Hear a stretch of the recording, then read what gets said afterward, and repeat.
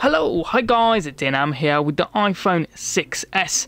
If you've got this device, have you ever noticed when you're on Wi-Fi, sometimes it switches over to use your cellular data automatically?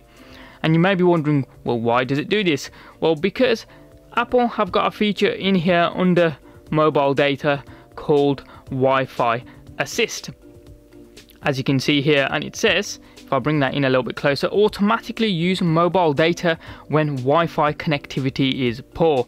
And as it says there, if your Wi-Fi connectivity is quite bad, then to provide a better experience, it will use your cellular or your mobile data, which sounds good. But if you've got a limited plan where you've got only so many megabytes or gigabytes of data, that can be clawing away at that limited number in the background without you even knowing. So if you simply switch this off when you're on Wi-Fi, it won't switch to use your cellular or your mobile data in the background. Just a quick little tip there, if you've noticed your device does this and wondered why. It's not a bug, it's actually a feature called Wi-Fi Assist. As ever, any comments or questions you guys have got, hit them up in the comment section down below there. Please like, subscribe and tag along on social media at Inam Gafoor.